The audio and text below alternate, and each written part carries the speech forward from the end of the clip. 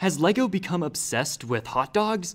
You'll be surprised how many times the humble hot dog has appeared across LEGO sets. The hot dog without bun has been around since 1999, appearing in numerous sets as food, unique architectural detailing, and even eyebrows for a pig. The bun was then first introduced in 2016 and first featured in several LEGO Friends sets, but gained more coverage thanks to also being featured in a number of the short-lived Angry Birds sets. One of the most unique hot dog features is in the LEGO Juniors Jurassic T-Rex breakout sets, where you can learn the easiest way to attract a dinosaur is to dangle a hot dog in front of it. And we can't forget about the iconic hot dog suit guy from the 13th series of collectible minifigures. What do you think?